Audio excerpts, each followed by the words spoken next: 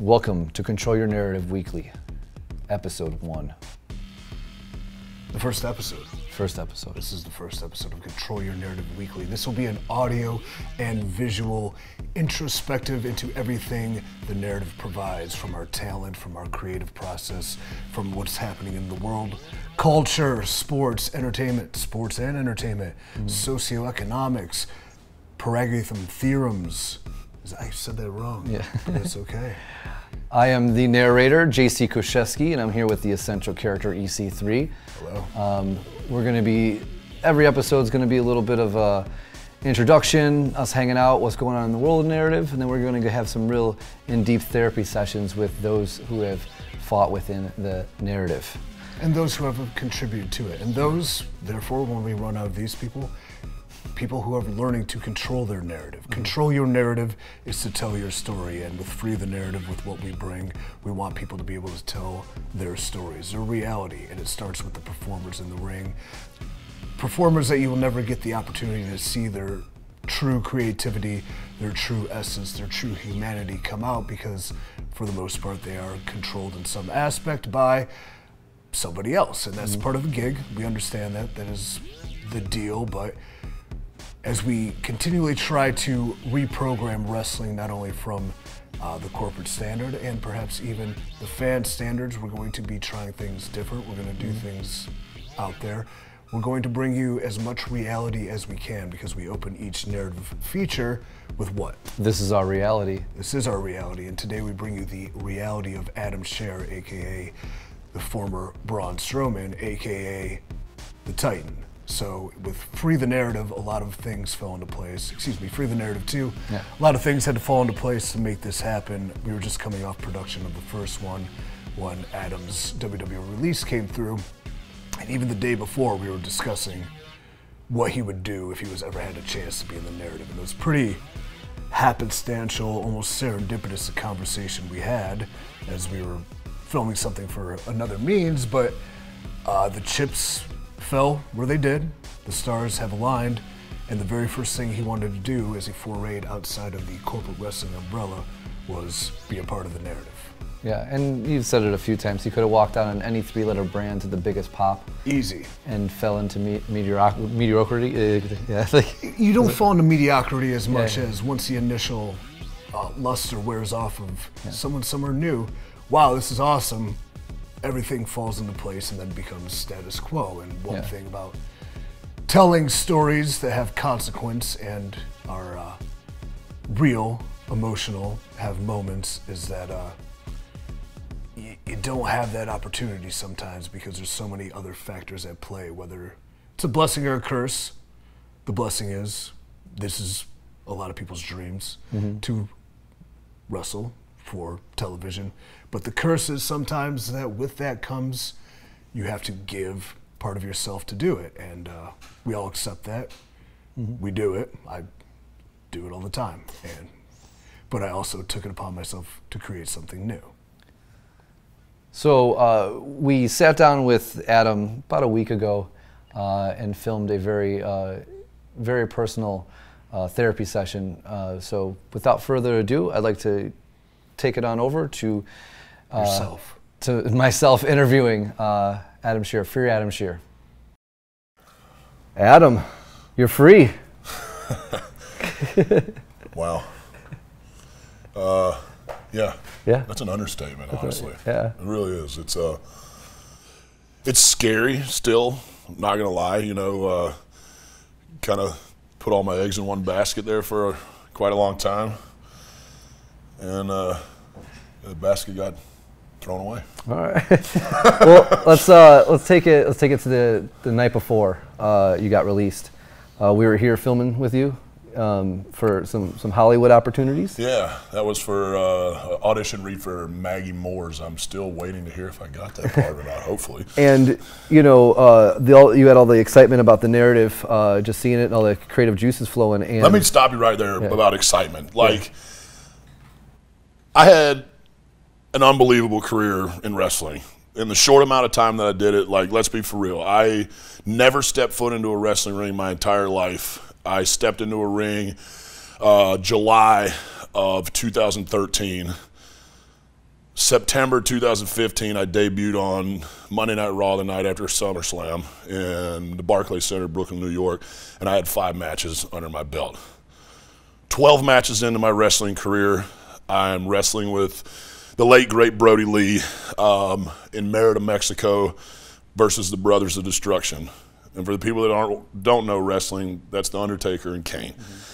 In front of, it just did it to me too, in front of like 15,000 people in a sold-out arena. And yeah, I mean, from that to winning Money in the Bank, to winning the Greatest Royal Rumble, to winning the Andre the Giant Battle Memorial Royale, to winning the Intercontinental Championship, to winning the Raw Tag Team Championships, to winning the Universal Championship, to do all that in like 5 years.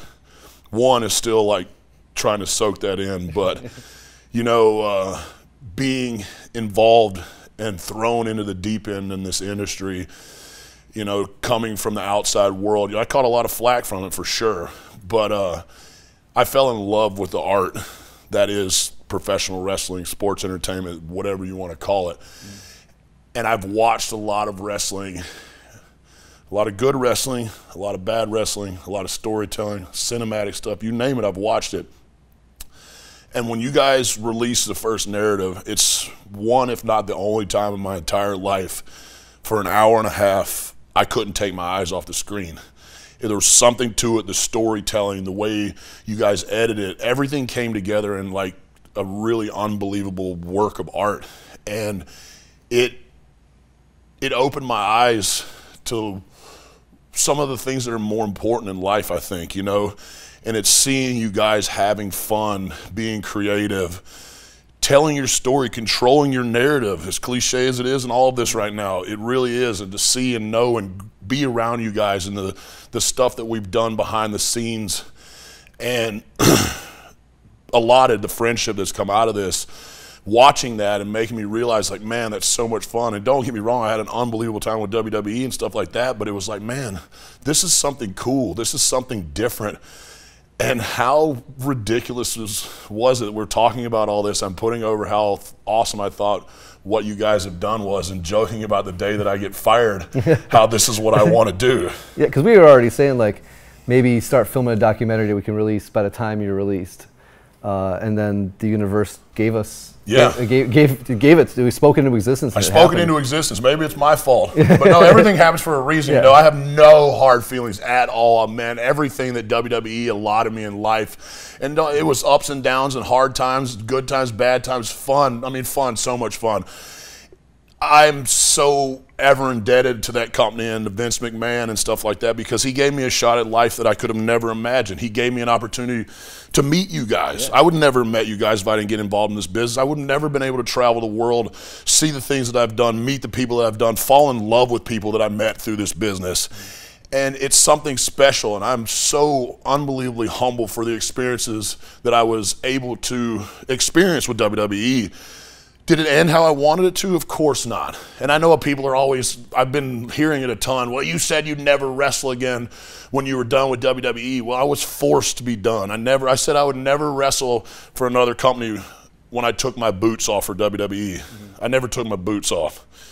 I never had an opportunity to put them back on to come back to work. And I ain't gonna lie, it sent me into a pretty bad place. You guys saw how I was. Yeah, this was an interesting summer, pre-production process and going into this. You know, and anybody has watched the Free the Narrative 2, that was pretty much this whole summer you were going through that. And Adam, you just went into this, you really went to the lowest point so you can see who is actually still looking down at you. And you know, that it's a hard thing, you know, to realize, like, the wrestling business is very cutthroat. There's a lot of fair weather friends that came and went through all this whole process. You know, people that were, praising you, lifting you up when you're on top of the mountain, but when the mountain crumbles beneath your feet, they're standing there kicking dirt on top of you to continue to bury you. So it's one of those hard reality pills that I had to swallow and stuff like that, seeing literally my life's work slip through my fingertips. Because I always said, like, I felt like God put me on this earth to be a WWE superstar. And for a while he did. But in the realization of hitting what my rock bottom was, it realized that I was put on this earth to do more than that. I was put on this earth to inspire people. And what you guys have allotted me to do in the Free the Narrative 2 is to not only fix myself and what was going on with me and my depression and my anger and my rage for things in my life that I couldn't control. You gave me a platform and a place to be able to control me, to be able to tear myself down, to be vulnerable. Like the narrative was hard for me.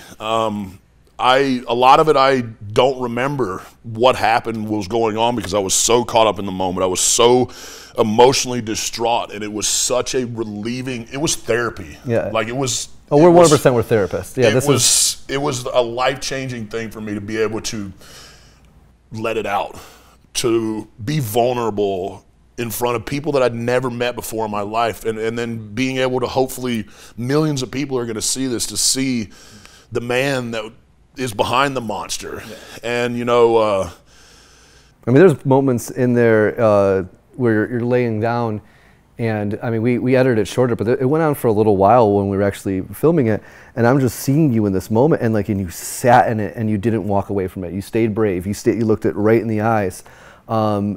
We're done filming your stuff, and you're outside, and EC3 grabs me and says, "Hey, Adam just gave it all to us." And I go outside, and I'm hugging you. And one of those things where I didn't realize it, because you give a good performance at WrestleMania, who's the first person to hug you in Gorilla?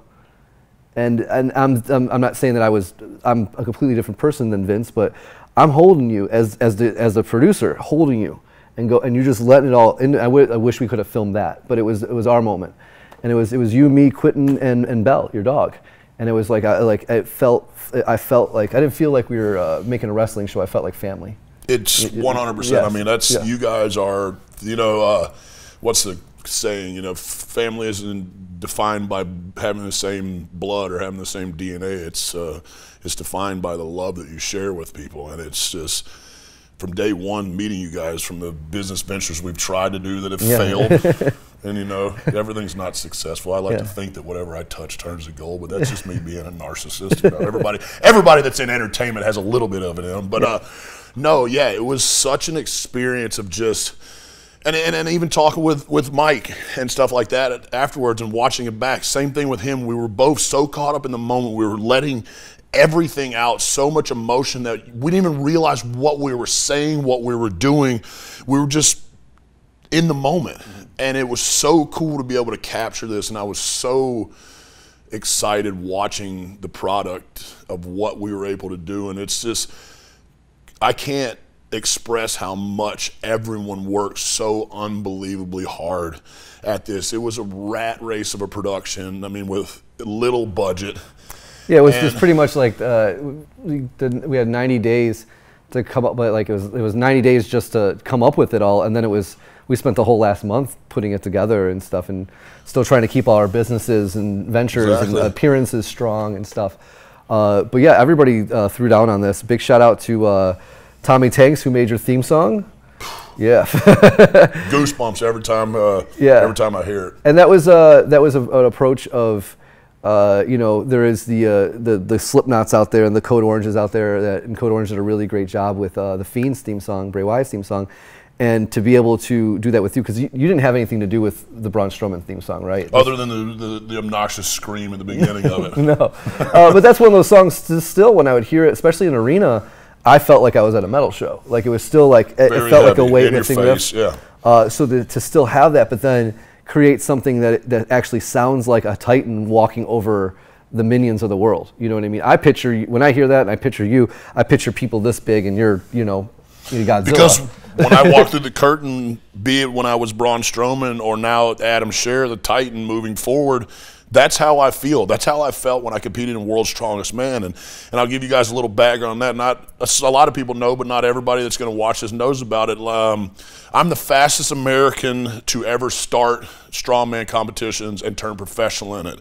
I started and turned pro in 18 months. I won every competition except maybe 4, I think, as an amateur. 2011, I was North America's strongest man. 2012, I won an Arnold Amateur World Championship where I defeated 59 guys from 19 different countries. I turned pro. I represented the United States in USA versus Canada, finished 4th in my first pro show. Traveled to Poland to represent the United States in Giants Live, finished 6th, I believe, at my second pro show. Then was in Los Angeles, what was it? September-ish, I believe, of 2012 as an alternate for World's Strongest Man, and I did all this. This is all in less than 3 years. Yeah, because that's what when we first met, you always say that. No, it says that Braun Strowman paid his dues, but I paid my dues. Like, you paid him in a different world. way. You tore every muscle. You still had all the same injuries. Yeah, that's what I mean. A lot of you have never seen me on my days off and stuff like that. I'm constantly in pain, and there was many times, even in my WWE career, I was like a month away from quitting when I was in developmental because I didn't know if I could take it anymore. I had had so many injuries and had literally like life-changing injuries. 2015, January 2015, I ruptured my L5-S1 disc in my back, and it cut my sciatic nerve and completely paralyzed my left leg. And I had like a 65% chance of like getting it back, and I got 85% of my leg use back. And that's why I am very, very fucking sensitive when people talk crap about my legs being small. I can't help it. Yeah. You know, that's one of them things that always gets on my nerves, and it's just, I can't help it, and it's a physical disability that I have, and it's a hard one for me to deal with, not only because just the people berating me, belittling me of it, but it's because at one point I had some of the strongest legs on this earth. I squatted over 900 pounds. I deadlifted over 1,000 pounds. So it hurts to hear that and stuff like that, but it's just, you know, it's those things that happen in life, and you know, I get that saying, everything happens for a reason, and I don't know what the reason is for that other than for me to be able to tell this story and show people that you can overcome anything if you're willing to work and put your mind in it and put a little trust in the guy that looks over us upstairs, you know. Let's talk a little bit about that. Like, you've been talking to us a lot, and I mean on social media, about going more into mental health advocate to start helping people through it. And I think the narrative is a good launching pad for that. 100%. And I think you found that in there. You know, when you were doing, like, would you compare that to your Make-A-Wishes that you were doing with WWE, or do you take a completely different route? Like, how would you approach that?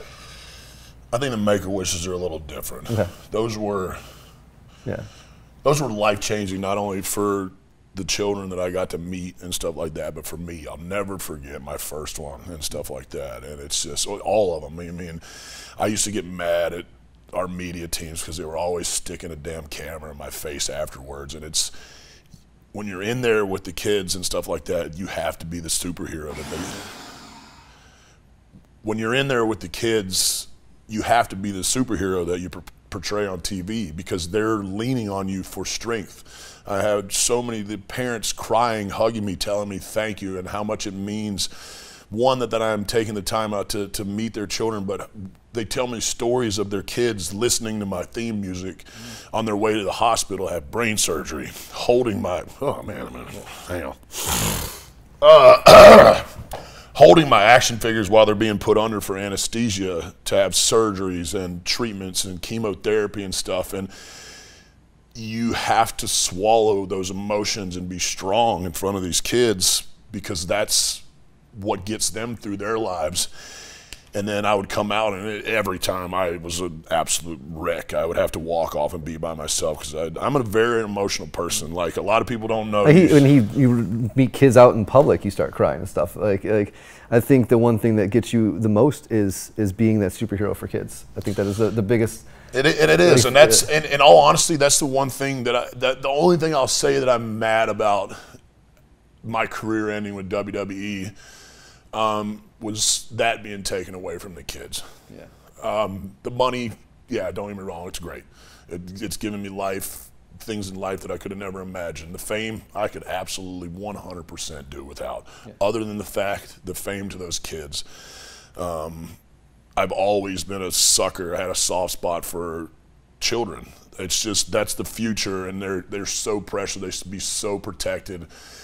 And I felt like I had an opportunity, but not felt like I did. I still have an opportunity to help and inspire and show these kids, like kids that were bullied. I was bullied severely as a child for being a little fat kid and having speech disabilities, reading disabilities and stuff. And you know, all that stuff is so near and dear to me, and that's really cool now, being able to think about these things that have happened in my past and use them to fuel positivity in my life and to be able to spread that positivity around other people. I'm really, really excited that I'm partnered up with John Paul DeGirio, one of the founders of Paul Mitchell Hair Products and the founder of Patron Spirits. He owns a marketing company called Rocket, and we have an app coming out called Discuss.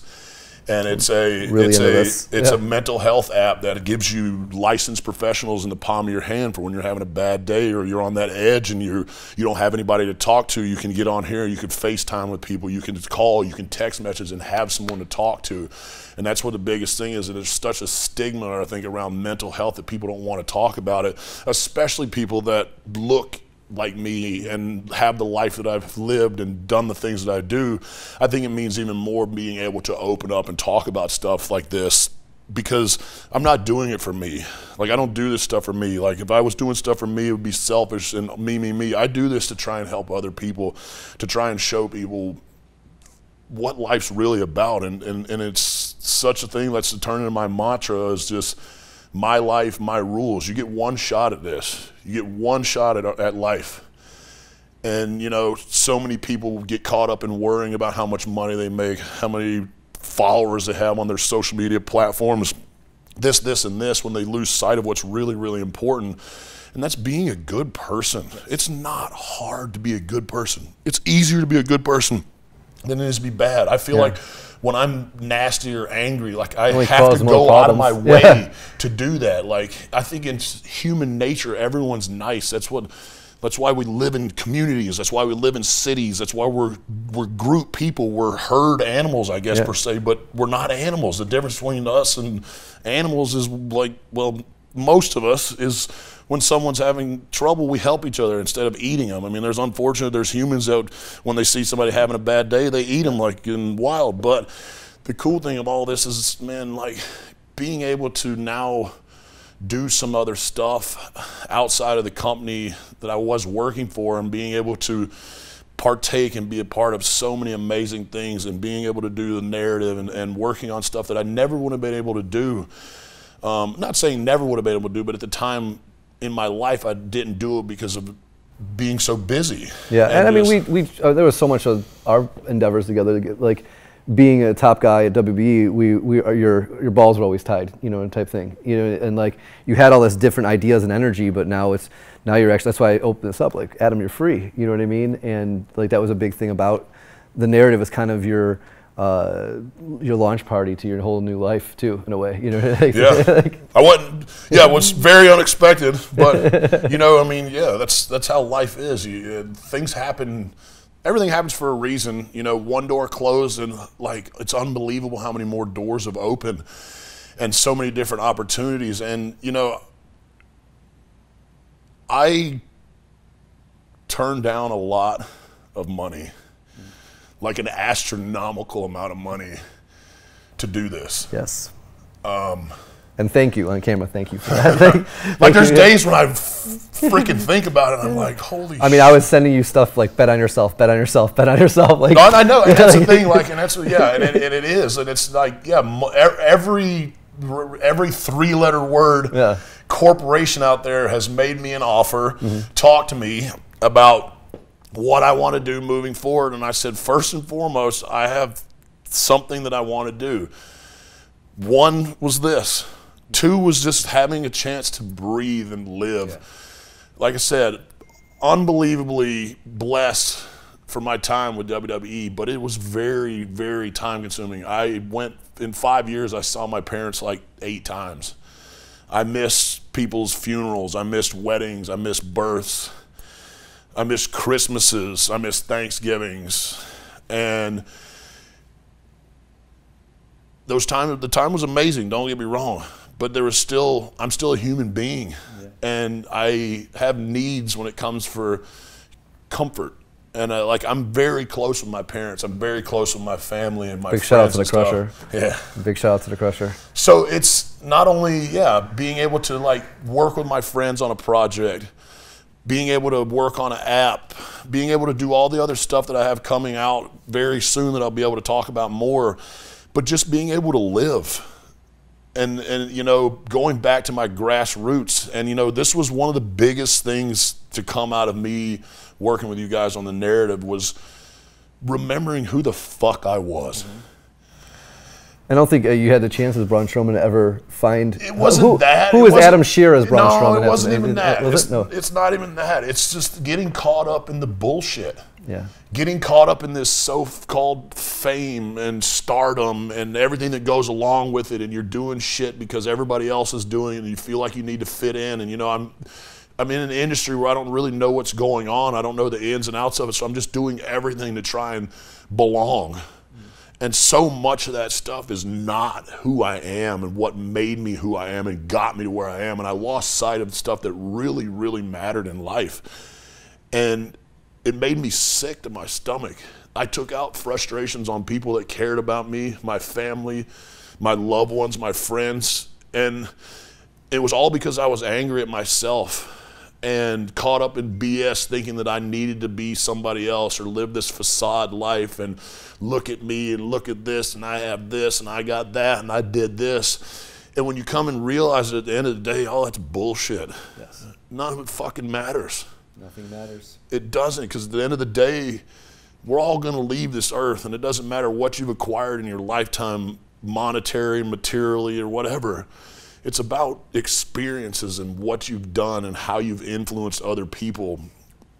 In my opinion, that's how I feel. And you know, at the end of the day, like, I started turning into a literal monster, not because WWE made me a monster, because society made me a monster, because every second of my life still, I'm under a magnifying glass. Everywhere I go, I have to be on. Everything I type has to be proofread 500 times. Every time I think about opening my mouth, I have to think 5 times about it, because everyone is looking for a reason to set you on fire.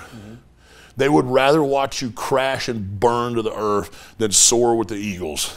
And it's just, that's one of the biggest things that I got out of this, and losing my job, and you know, and things that happened was just, it was a slap in the face that I needed as a person, as a human being. I needed this slap in the face to wake up and realize that I wasn't living life how I wanted to be.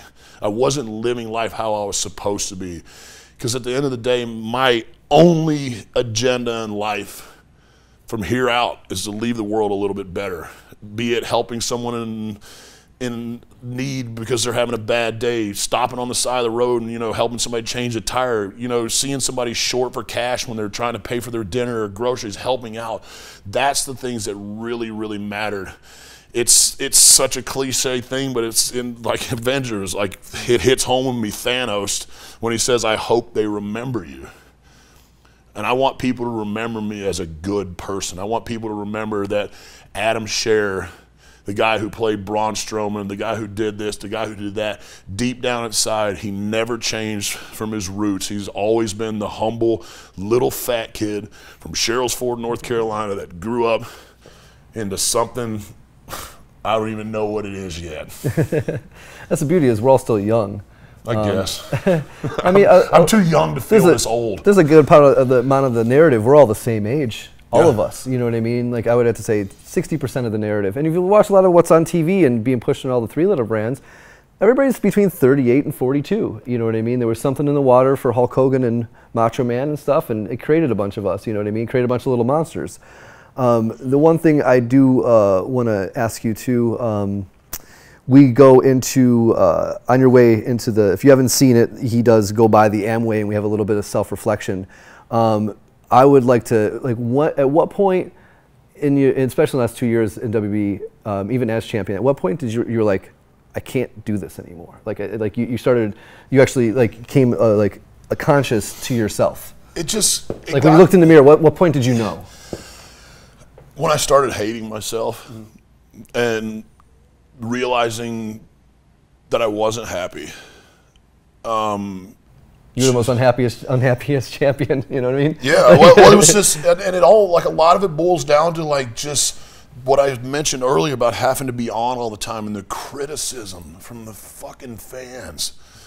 And it's not even the fans. The fans aren't the ones. It's the dorks on the internet that opinion and couch cushion book shows and do all this stuff and just nonstop talking shit about what we're trying to do. I didn't see any of you guys getting cast and thrown into the deep end of the pool, you know, in the middle of a pandemic when the whole world's in a frenzy, not knowing what's going on. I jumped on a jet and flew back. I had no idea that they were putting me over to beat Goldberg. I came back because people need an outlet. People need a way to check out from reality. And by me going to work and me being selfless and putting my health, my risk on the line, not knowing what's going on, I knew in the back of my mind that, yeah, I'm not going to make everybody happy. You can't make everybody happy. But there are people that's sitting at home, they're scared, they don't know what's going on in the world. And if I could take them out of that reality for 3 minutes while I'm out there wrestling, then I did my job, because at the end of the day, that's what it's about. People watch wrestling to get caught up in it and forget about the bullshit that's going on in their lives. And having to listen and hear and read all this crap about this sucks and this blah, blah, blah. Like, I would love to see any of you get handed a fucking 1,500-word script on a piece of paper, get 15 minutes to 30 minutes to try and memorize it, then go out and do it on live television in front of no one. You can hear your heartbeat standing out there, and it was just, that's when it just got to the point where, man, like, I don't know, and I know that's part of what comes along with all this stuff, but just the nonstop negativity that there is in the wrestling community. It's toxic. It's so toxic, yeah. And it made me hate. It made me hate going to work and hate this stuff. And I know I shouldn't read this stuff. I know I shouldn't care, but I do, because I care about my work. I care about how I'm projected. I want to be the best at everything I do, and it's a fault at times. But it's like the fact of, like, listening to these guys bury and just crap all over the match, the cinematic match that I had with Bray Wyatt. Say it's the worst match of the year, the worst thing they've ever seen, this, and this. If anybody, like, you people don't have a clue what went into doing that. I worked for 28 hours straight trying to get this out to our fans, get a product out, to get people to take their mind off of what's going on in the world. I went to work the next day after filming it, wrestled on television. I got home that night at like 12 o'clock at night and was taking a shower and collapsed in my house. I had to have an ambulance come and get me from my house because I collapsed from dehydration. I went into full body cramps. They double plumbed me on the way to the emergency room. I took 4 liters of fluid to get myself to stop cramping.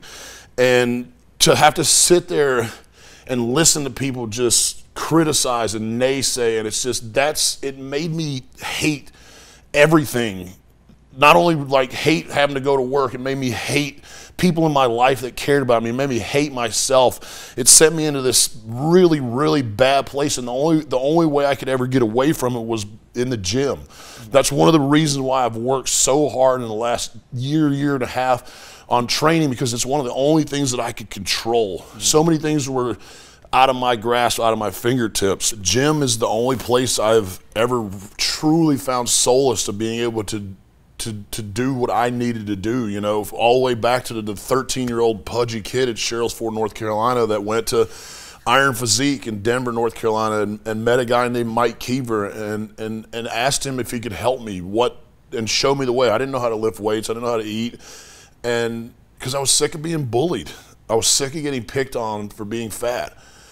And I figured that if I could get in shape and get muscles and stuff like that, that would be one way. And even then I was like, I'll get muscles and I'll just beat up these guys. And now as an adult realizing that's not how it works. And it never did work that way.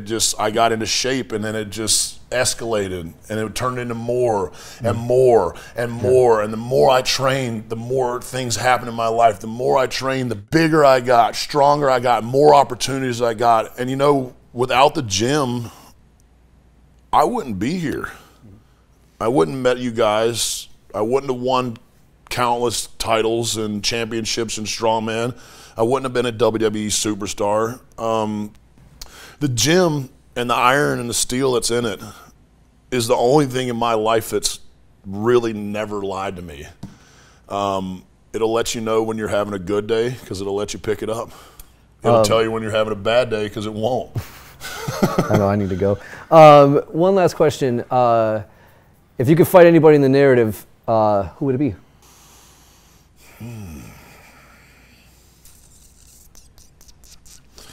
You know, I don't know if it's really one person. I think it's anyone. I think it's anyone that has something inside of them that they need to get out. Anybody that needs to be set free.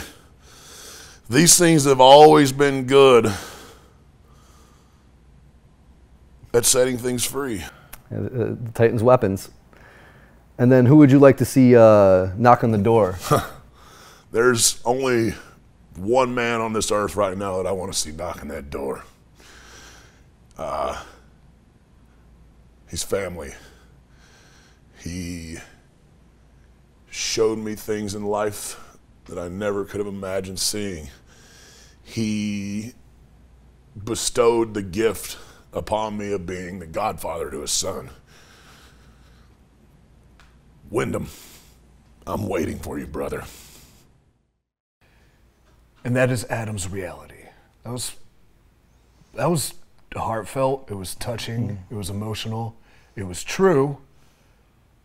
Narrator, what did you feel having that conversation? I mean, it was goosebumps the whole time. I think the hardest part on my end is not busting into tears with Adam. I'm an empath. I can feel people on an insane level, and he really wanted the opportunity to finally tell his story, not only in the ring and as a wrestler with us, but as a person. And we touched on it in the interview, but it was a very dark summer, but it wasn't ever. We never felt like wrestling producers. We felt like friends and therapists, and trying to just help release the man that's inside, the Titan that's inside. You know what I mean? And the path to heaven, you have to go through hell. And the thing about performers, I think Adam touched on, even at the top in the apex, there is the same anxieties, depressions, fears, apprehensions that every person faces today. Every person faces in general. Everyone has their journey, their narrative, their story to tell. And Adam telling his, I think, opened a lot of eyes, because you see a man, obviously stature, big, physical, strong, proud, dare I say an alpha in a sense. I'm more of a sigma. But he's able to, because I know it's near and dear to his heart, especially with what he's been through personally, and what a lot of us have from the performance aspect, and I'm sure a lot of you have, is mental health and issues of that nature, and then feeling the constant criticisms from others, or the feelings that come with just being portrayed as one thing, but being able to truly live as yourself. It's hard, and I say this a lot, but art imitates life. And as a performer, if you're completely controlled, you can't use your art to truly show your life. So that's what we try to offer with Free the Narrative features, Control Your Narrative.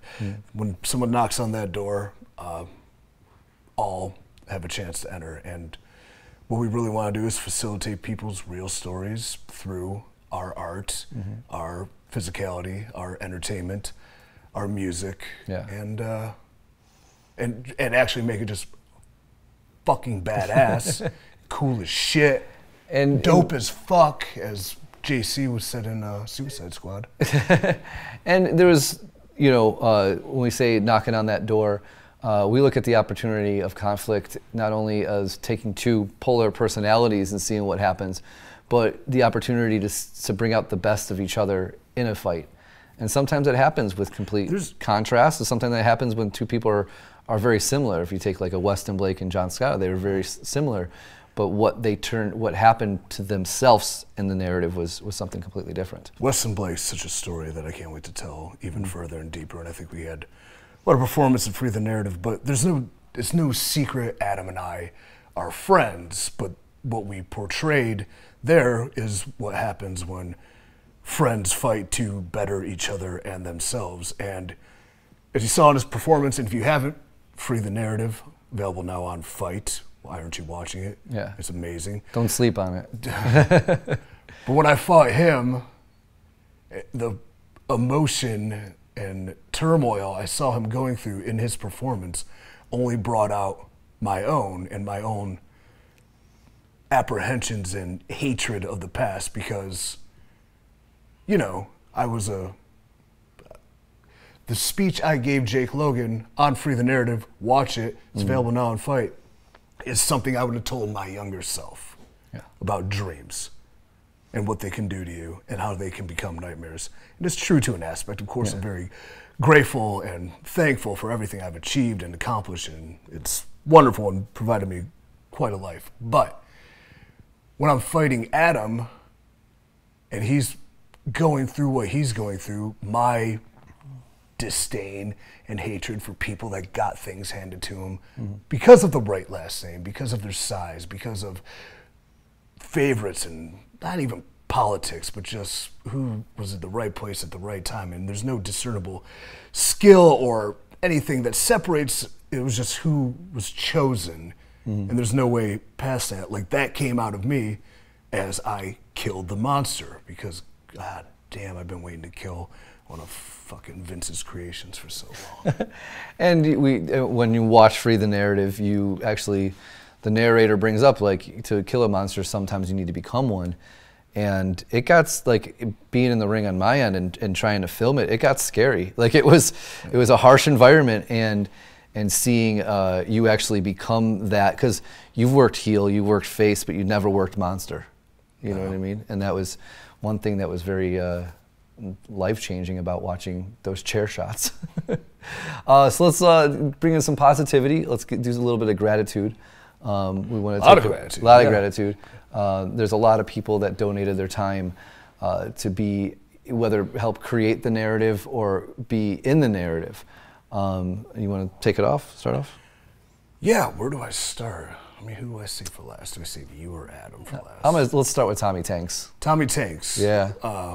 What I wrote on Instagram and on that blog I thought was tremendous. I don't have it on hand, but I believe it's something, the music he's created could tell these stories without a word spoken. He's donated so much time and effort, phenomenal talent. What separates us, among many things, is truly our in-house music, how it captures moments and emotion, and like I said, is cool as shit and dope as fuck.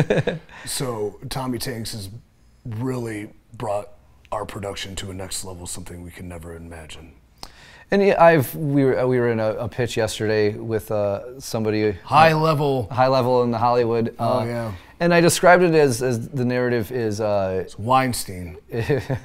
I just described it as if David Fincher and Trent Reznor got together and tried to make a wrestling product, and that Tom and I try to make a wrestling product. They succeeded at it, well in making a wrestling product. And if you watch Free the Narrative, you will see that it is a feeling that there is a feeling of foreboding and real. Foreboding and real. We wrote in the beginning. Yeah, and it is based on what Tom was able to give to the audio treatment of this, because it's not like we have him, as much as he's been writing theme songs for the wrestlers, he's also writing the score and giving you the aesthetic to your ears of how to feel. Do you remember how we pitched Tom EC3's new entrance music?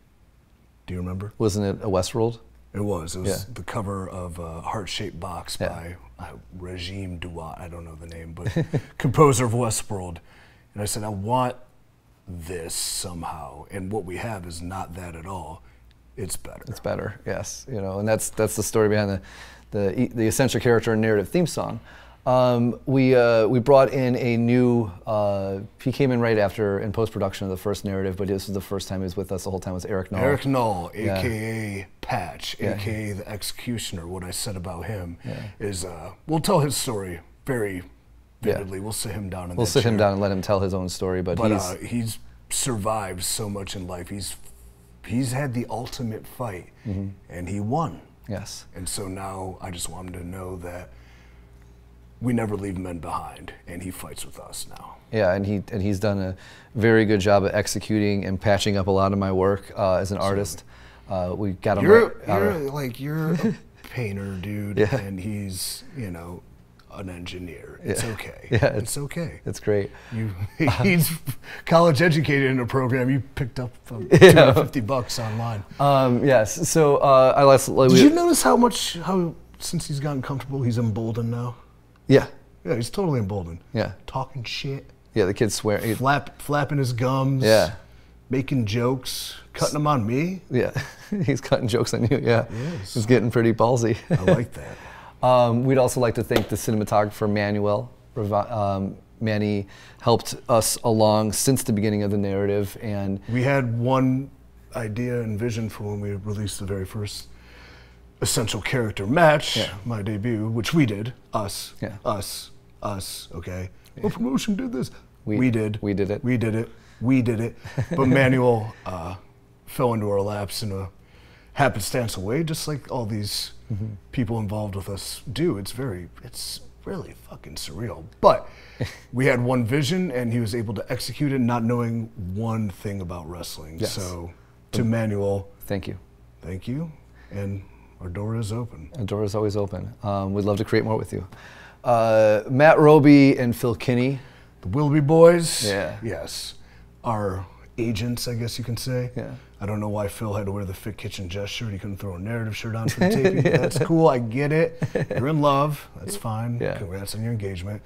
But what I said about them is, no matter how far away we're from it, having them there makes it always feel like home. Yes. So that's true. Yeah.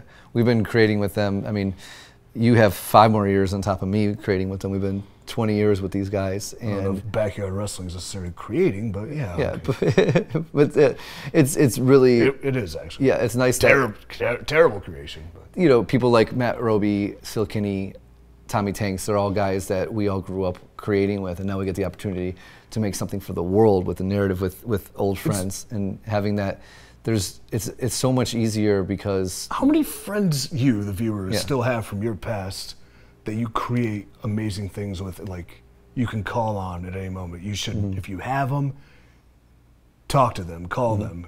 In fact, I'll provide that as a homework later. Yeah. But call them and just stay in touch, because the people that you're close to want to hear from you, and you want to hear from them. We all get busy, but like that, it's the truest bond, and I can't say more about it. Yeah, and one more name to throw on that list was Steve Rockhorst. He's the singer of Mushroomhead. He's the singer on the Monster in Us All theme song that you hear in the opening. It's available on all streaming platforms right now. But Steve was one of those guys that we sent him the song and the lyrics, and we're like, hey, we need this in 24 hours, and he got it over to us. And he's such a gifted and blessed singer, and we hope Is he the one that doesn't sleep?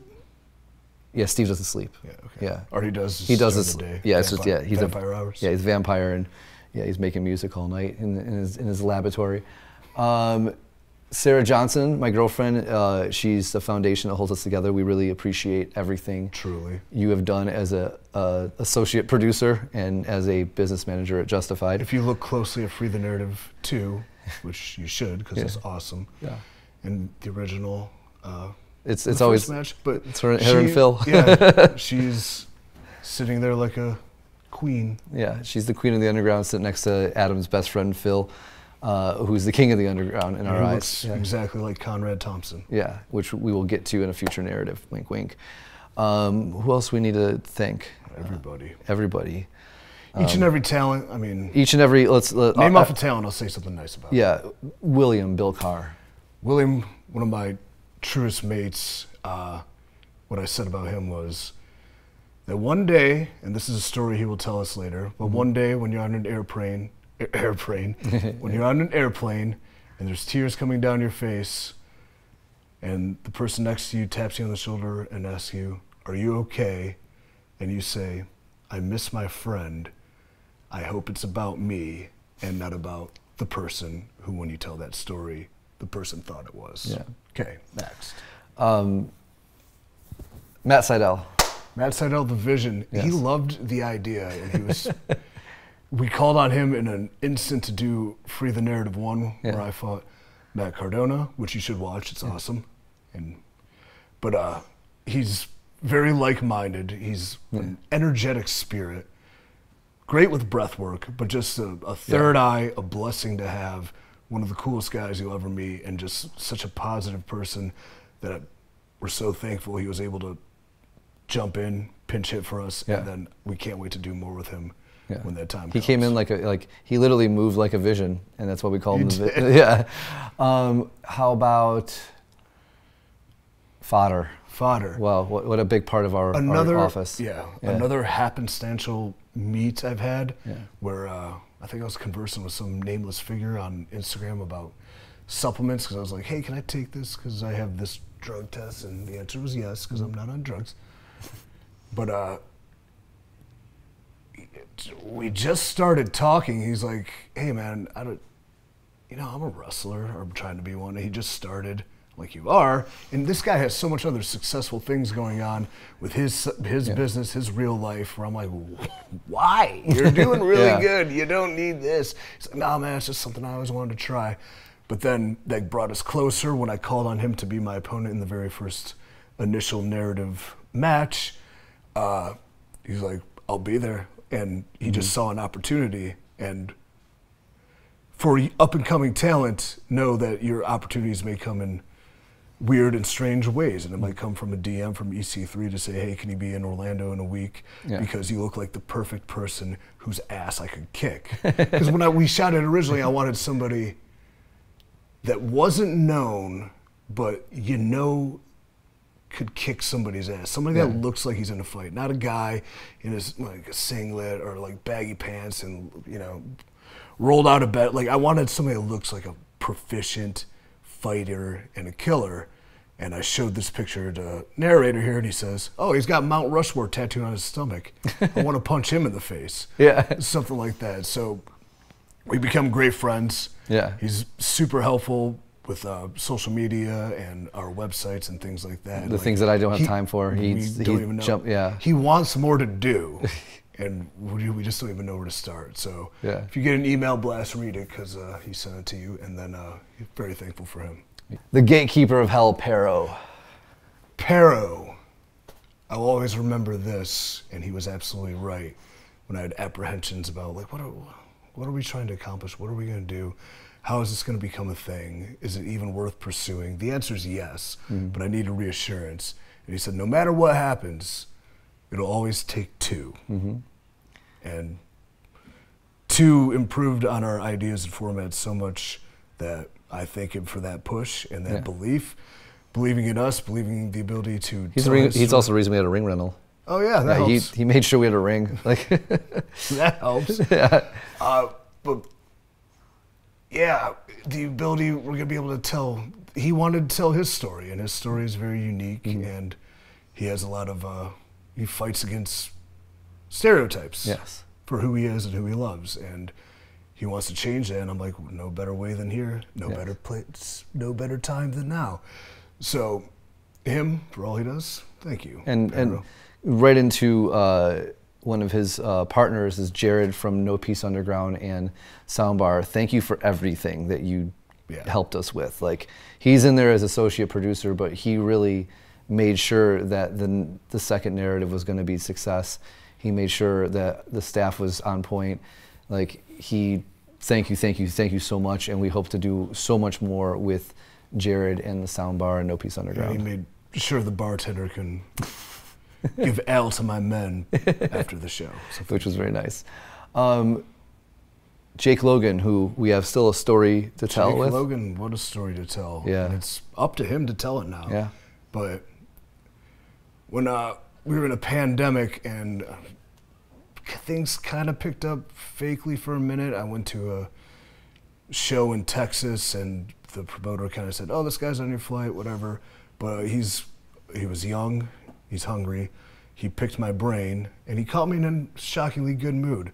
But the one thing I will always do for anybody who asks, if they ask with true sincerity and show effort upon what they ask, is I will help them in any way I can. I will give you blunt honesty, I will give you critiques, I will give you diet advice, I'll give you workout. If you just ask, I'm more inclined to probably do it. And there's a lot of people that could probably speak to that.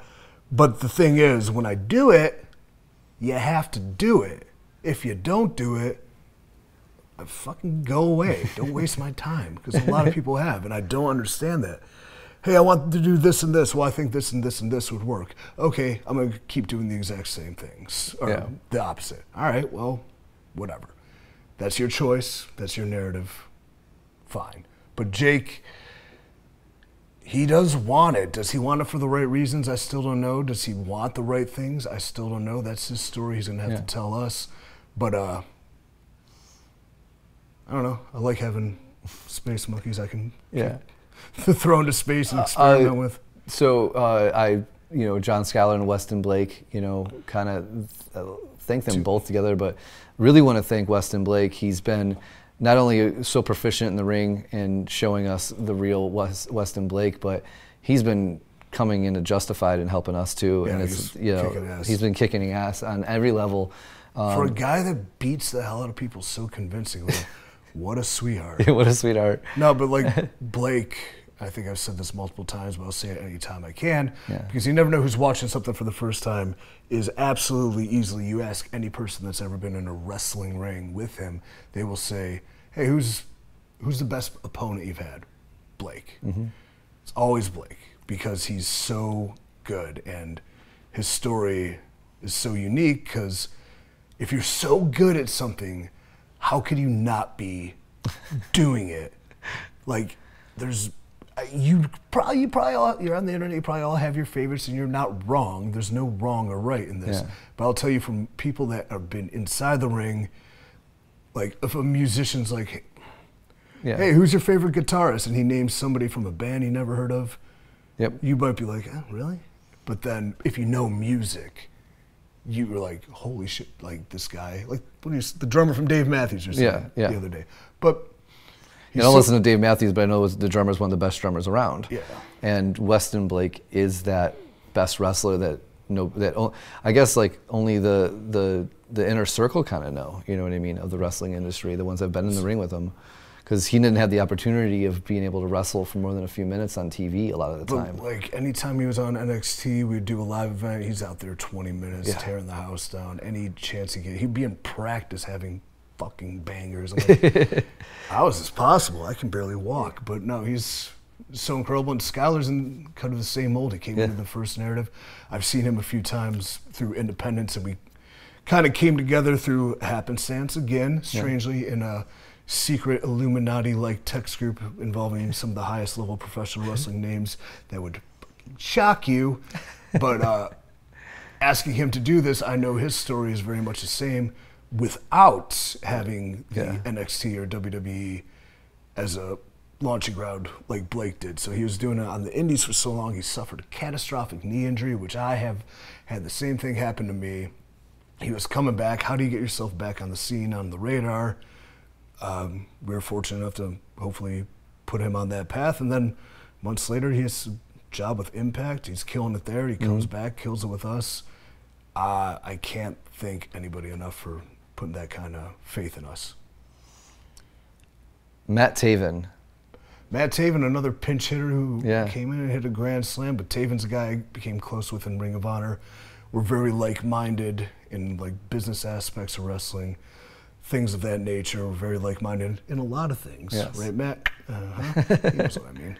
But he gave us the opportunity to tell a story about the color purple. Yeah, like with William, we'll talk about his curse at another time. But there was about 6 or 7 pretty high-level names that were tossed around for him.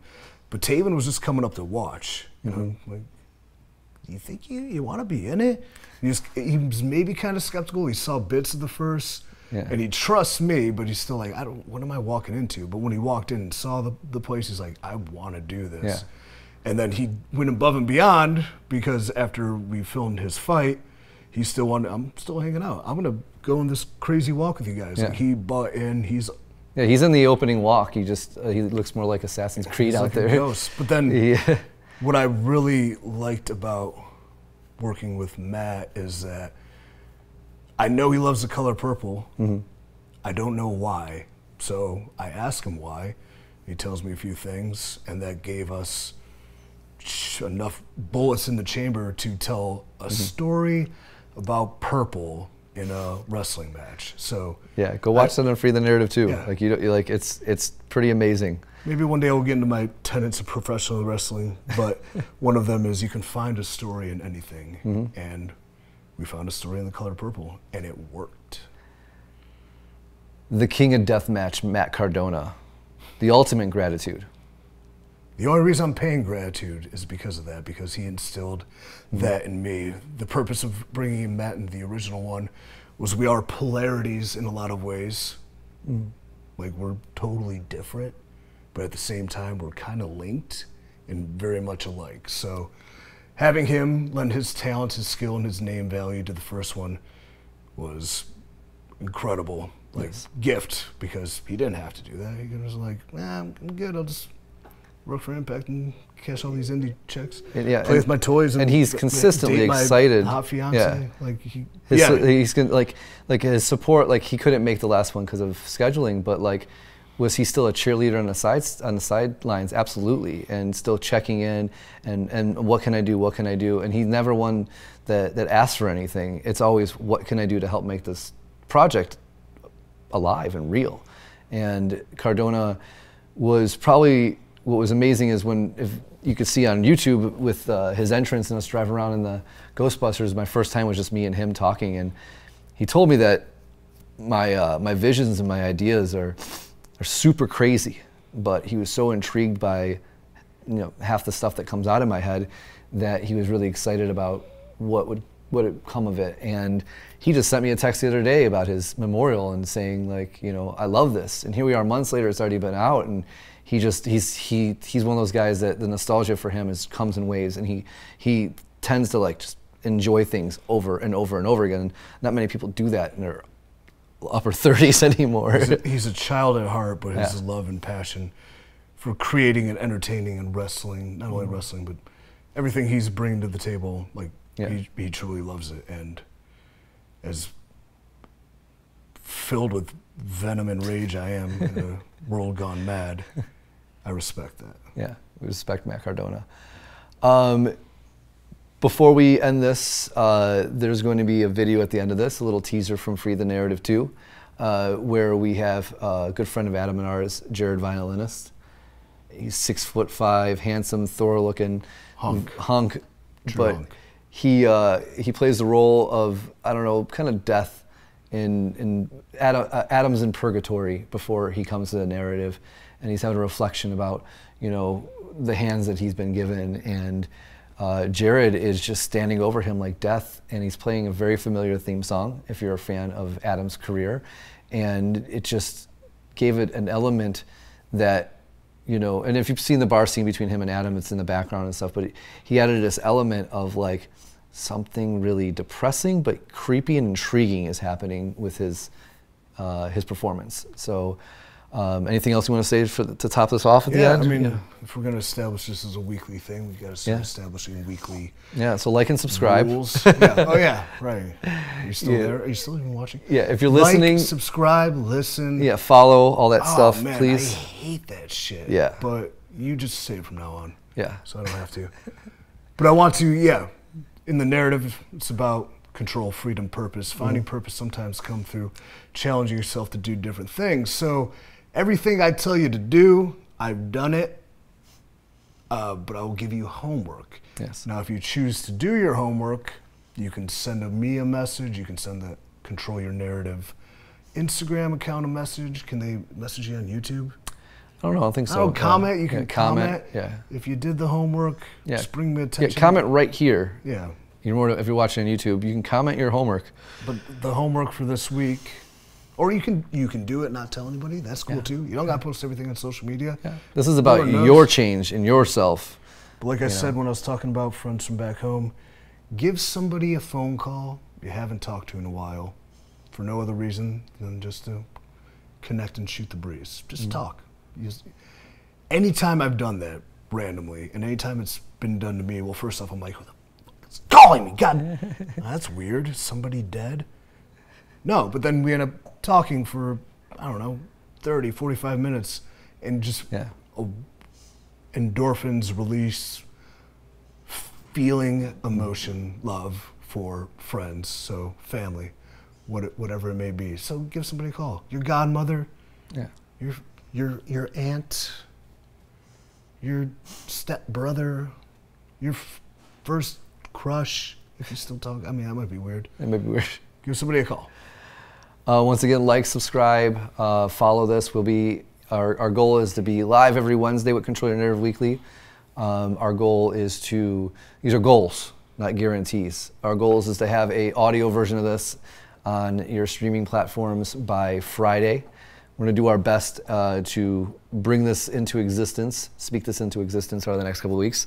And with that being said, I hope to have an interview with Marina Shafir next week, who Oh my God! Yeah, what a piece of work. Yeah, the work you made. I mean, she's a great person. Like, what a piece of work! Like, no, she's a wonderful human being, and she's going to be the first woman in the narrative. And if you it's watch not a it, sausage fest anymore, boys. yeah. And I'm just getting goosebumps at the possibilities with Marina Shafir in the sense of an assassin is going to be very, very intriguing going into the future narratives. So.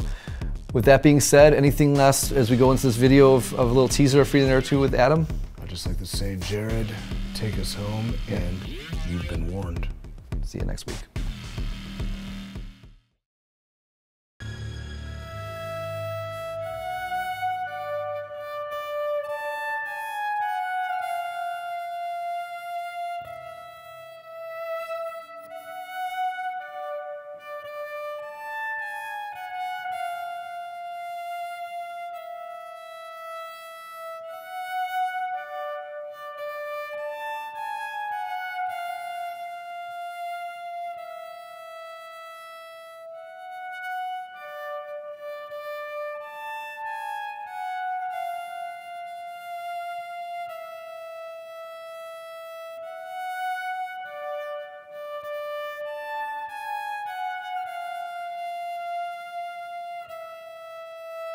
These hands were created by another, not in the likeliness of the Creator, but the darkest part of his mind.